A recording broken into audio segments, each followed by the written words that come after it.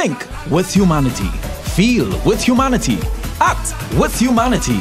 Dennis Lawrence and friends are hosting Football for a Cause, a charity football match in support of flood victims in our beloved country. Several of Trinidad and Tobago's top past national footballers, as well as other local sporting personalities, are coming together to play for a cause at the Hazley Crawford Stadium this Friday, October 26th. Kickoff is 7:30 p.m. Gates open at 5 p.m. Admission is free. Fans are encouraged to walk with contributions either in cash or kind. You can also drop off items at any HealthNet location nationwide. The Trinidad and Tobago Olympic Committee, Abercrombie Street, Port of Spain, or 63 Lounge on Arapita Avenue.